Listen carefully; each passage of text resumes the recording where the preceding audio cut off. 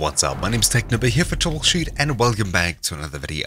In this quick video, I'll be showing you how to fix Windows Terminal when it's not working, or simply just reset it back to default settings if things aren't working as you would have hoped. It's really simple to do. All you need to do is hit start and press R at the same time to bring up the run dialog. Inside of here, type in %local app data %, then \packages and hit enter. Now we'll open up the packages folder here. These are all of the different installed programs on your PC from the Microsoft Store. We'll click anywhere and type in Microsoft followed by Windows Terminal, one word, and you'll see Microsoft.Windows Terminal here. So once again, I just clicked anywhere, started typing Microsoft to jump to Microsoft.Windows Terminal, one word, and it's highlighted here. Then we can open it up and inside of here, head across to local state, then look for settings.json. Inside of here are all of your different settings for the Windows Terminal app. From here, we can either rename this to say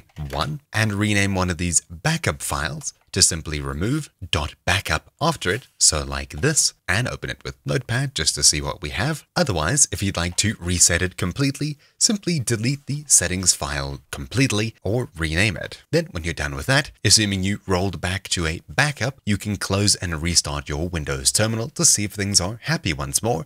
Otherwise, we can delete that settings file and reinstall Terminal completely. For this, hit start, type in Terminal, right-click it, and choose Uninstall. Then we'll search for the Store and open up the Microsoft Store app. Inside of here, we'll search for apps and games, where we'll search for Terminal. Then we'll look for Windows Terminal Apps Developer Tools that looks like this. Click it. You should see it's Windows Terminal from Microsoft Corporation. Then click Install. If you see open, it hasn't uninstalled properly. Just keep that in mind. When you then open it up, after installing it, it should be reset to the default settings, undoing whatever could have caused it to break in the first place. Thank you all for watching. My name's been Technubber here for Troubleshoot, and I'll see you all next time. Ciao.